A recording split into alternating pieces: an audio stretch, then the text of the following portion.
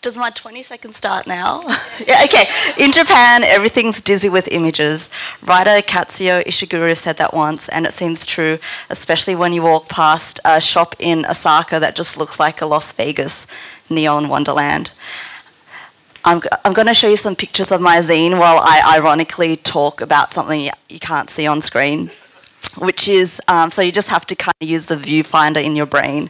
I want to talk about going to Naoshima, which is this art-filled island which has this amazing museum that doesn't even have a lot of art in it.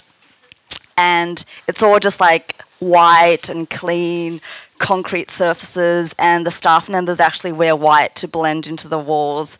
So walking past to see a room of Monet, they actually recede into the background. Now, Monet doesn't actually set my heart racing. To me, it's kind of boring grandmother-pleasing art. So I wasn't super excited about what was ahead.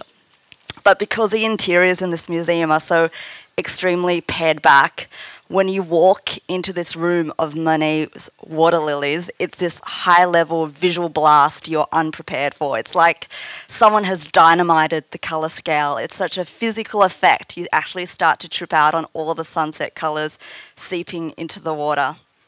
In Japan, you can get dizzy on an image you've seen in so many school lessons before because it was all about the simple, thoughtful, and pared-back way they presented the paintings. This is a local bakery that my friend Grace illustrated, and this is my friend Ebony. She does a popular blog, and I asked what was one of her favourite daily occurrences, and she says it's in Japan, and she says it's the ramen van driving past with its special ramen song and visible stovetop. In Japan, this is the equivalent to the ice cream van. This is my friend Mark Drew. He has a fascination with abandoned amusement parks. One time he found a weed choke amusement park, and because he had no torch, he used his camera flash to light his way through a ghost house full of low-budget zombie and witch mannequins.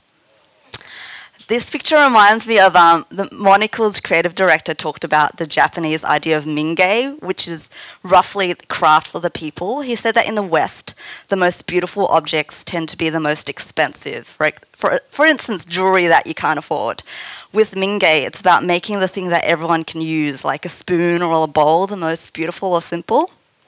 I love that idea, and explains why I got a crush on so much cutlery in Japan. This was a 19th century building that used to be a kimono merchant's house. The meal we had there was amazing, and everything right down to the paper chopstick wrappers was beautiful. This is a meal with landscaping. That's pretty incredible. This was a 10-course vegetarian dinner in a Buddhist temple in Kyoto. It was so beautiful that there was this traffic jam of all the courses we got because they were all banked up because we were too busy taking photographs because it was so insanely beautiful. And this is made with, so they crushed green tea noodles to get that chestnut husky effect. And it's so effective that people actually don't eat it because they think it's the real thing. And this place also does, they did like tempura flowers. They did these woven baskets out of seaweed. Yeah, it was so ridiculous. A rainbow striped tofu, but actually the most delicious thing was not even, like everything is so insanely beautiful, but the nicest thing was something that was really simple to look at, which was this pickled ume tempura served in a Japanese pepper and ginger soup. It was one of the most memorable spoonfuls of my life. It's very Japanese. You can only fit like 3 people in there. And run by one man who is a baker who specializes in a type of vegan handmade soba found nowhere else in Tokyo. We had these warm bowls of nori-topped noodles and a platter of grilled vegetables, just really honest flavors extracted with no fuss. So this place opens at 7 a.m. and it closes when they run out of bagels, so you really have to like listen to your alarm clock to get there. And the man who makes such amazing bagels, like what you get for 200 yen is incredible. And the guy, it's in Yonaka, and they have a very elderly population, so the guy who runs it makes the bagels really soft, so the locals can chew on it, and regardless of how much teeth you have intact, it's still worth a visit. This is a bullet train, and I'm not going to get all mooning over the high-tech wonders of that. But I will say how much railway bentos are just a shot of compartmentalized mealtime joy. This is Japan during autumn, and I love how next level the Japanese are in their celebration of the seasons. You can buy confectionery that's sugar-laced replicas of autumn foliage, and I just love that extremely simple and pared-back rainbow of crinkly red and sometimes yellow and sometimes brown that follows you as you walk around in autumn. It's very hypnotic to look at.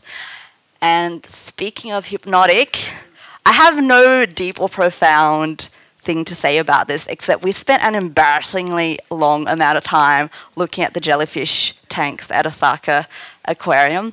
But there's something so time-stopping about watching these creatures just pulse and float and surface, and just trying to capture this dreamlike effect of seeing this sea life in motion is quite mesmerizing. It made us really late for our arrival in Kyoto, because we were just snapping away.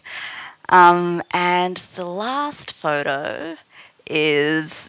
so a lot of these photos are taken by my boyfriend, Will, and we ended up in Shimbashi, which a travel guide had claimed was the most beautiful street in Asia, and it just led to many arguments over whether it was true or not.